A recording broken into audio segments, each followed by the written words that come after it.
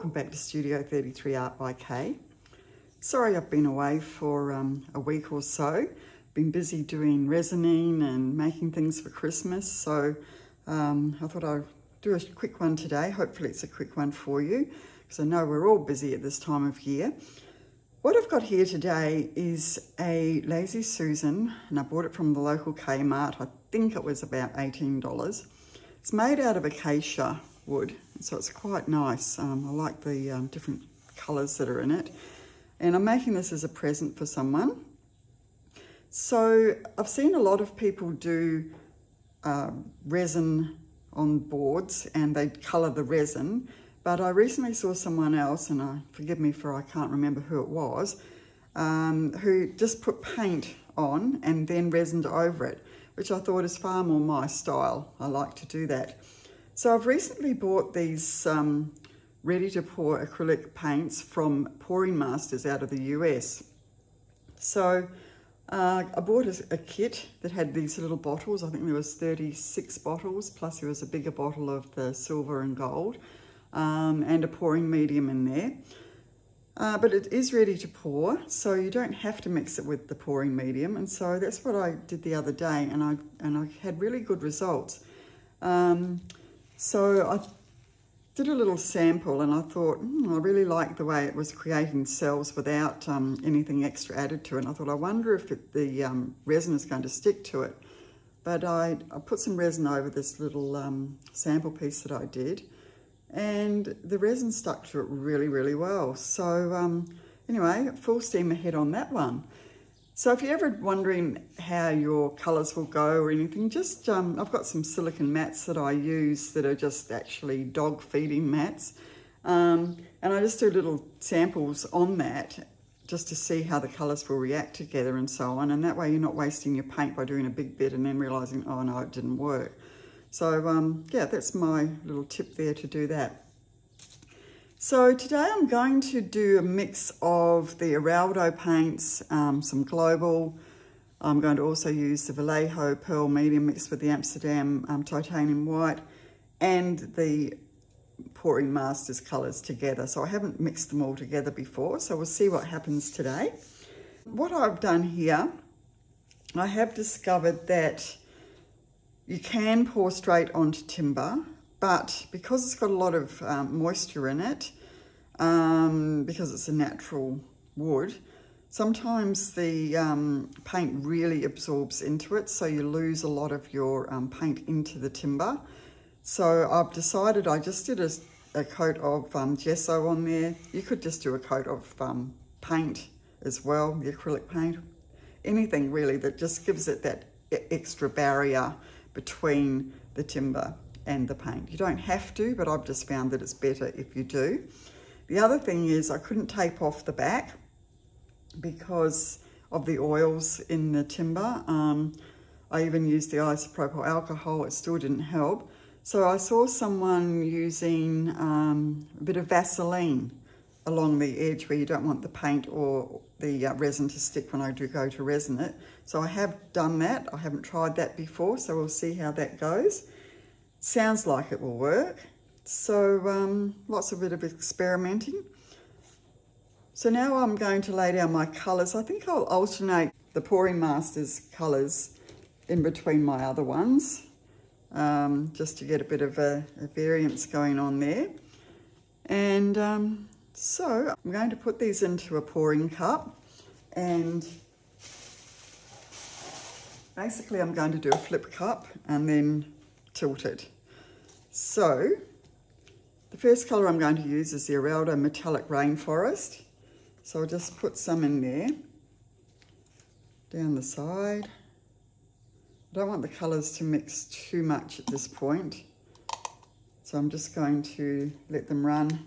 The Eraldo and the global paints, I have mixed those with Australian Floetrol, and I will list all these colours as I always do down into the description box below.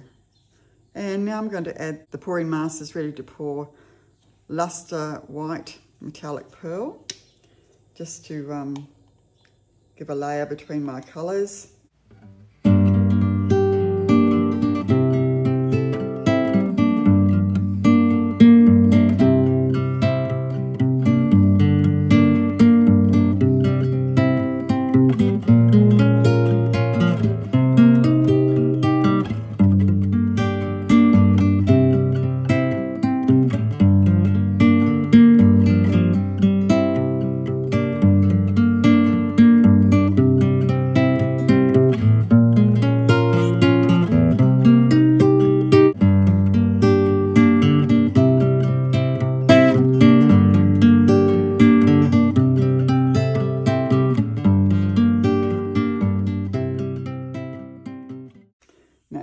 heaps of paint, probably about 10 times too much, but that's okay. So now I'm going to pick up my board because I've got Vaseline under there, and I don't want to get the Vaseline anywhere near where I'm going to put paint or resin, otherwise it won't stick.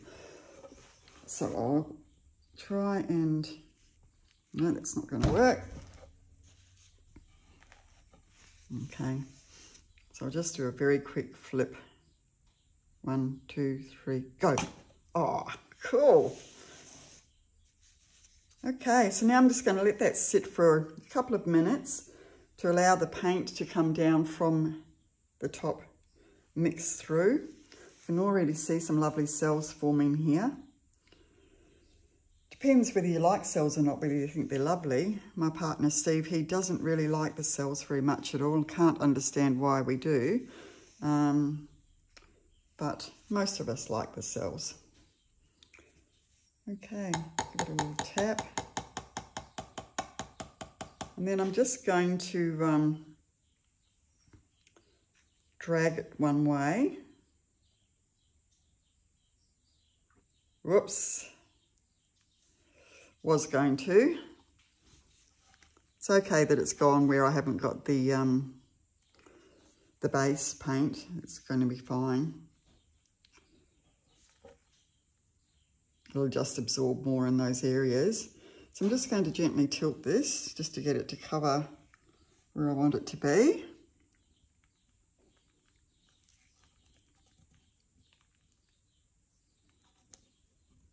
And I tend to put too much paint on and cover more than what I plan when I do these boards.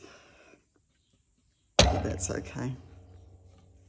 And any that gets underneath where I don't want it, I can just sand that off anyway. Okay, so now I want to get it a nice edge. That's looking lovely. Look at all this coming through. It's very greeny, this one, because the person I'm making it for loves the mint colours. So now what I want to do is put a bit more of the Vallejo along the edge here. Might just blow that over there first. So this is just a paper straw that I flattened the end of, and I use this a lot when I'm blowing out.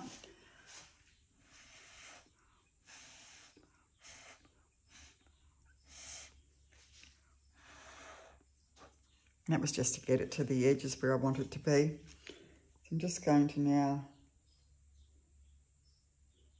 put this along the edge. And I'll do a bit more up here. Just to create that sort of foam look. And now I'll just gently blow that out. Oops, wrong way.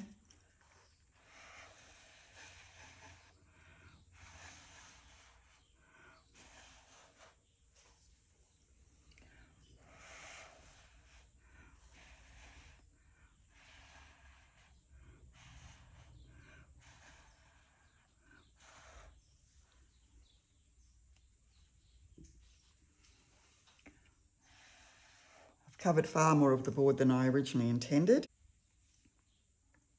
Okay, so now I'm going to blow it backwards as well. So I'll just turn this around.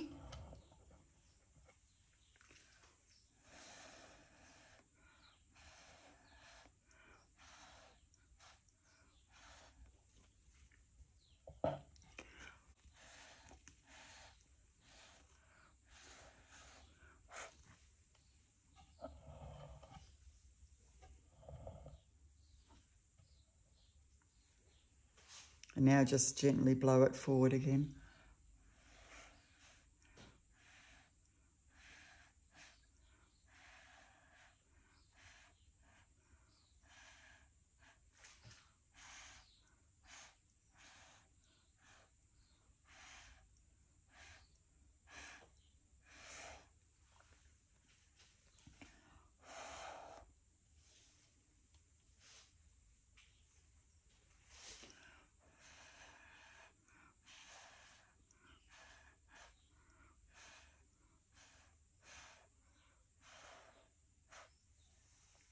So I'm just blowing through here just to get that bit of movement.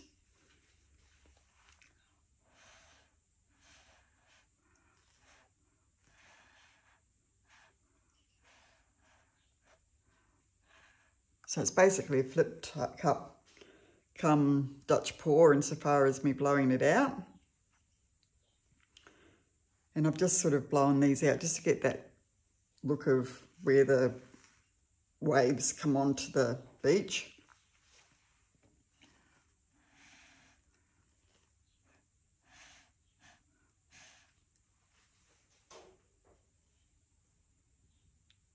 Okay, so now I'm just going to hit this with my heat embossing tool. It's just to burst any bubbles and bring up any more of these cells.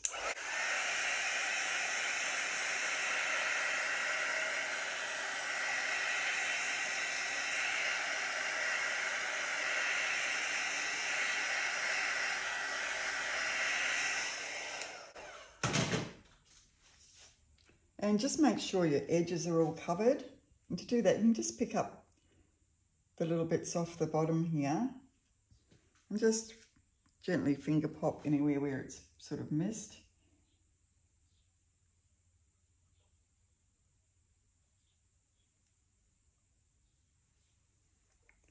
So that's good. It looks like I've got a pretty good coverage everywhere. Okay, now I'm very tempted just to run a skewer through there. I'm loving these cells coming up here, and this is what I'm finding with the Pouring Masters ready to pour acrylic pouring paints, is you get these cells that look like when you put silicone into paint, but yet it doesn't reject the resin. So I really quite like that, how that's happening. So I think I'll try a little bit down here and see what happens. Oh yeah, I like that. I like that. Okay, so I'm just going to do a couple of wrecking lines. Now, to do a wrecking line, you're just using, this is just a little bamboo meat skewer, and I'm just using the flat end of it, and you just gently run it through the paint, and it just creates these lovely patterns where it drags one colour into the other. You see here, it just looks lovely. And this again creates that little bit more movement in the piece. So I'm just running it through like a wave. And just gives that little bit more movement, and I'll just try and do it up here where I've done the real blowout there too. Yeah, that looks nice. Okay, well I don't think I'll do much more to that. I think you can overwork something. So I'll leave it like that. I like those colours.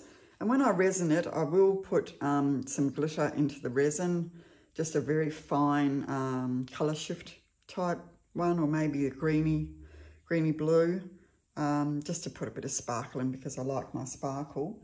And I will be using a resin that is both food safe and also heat resistant. I've been using the Stone Coat Countertops art resin, which is heat resistant up to at least 200 degrees centigrade, which is about 392 Fahrenheit, I believe.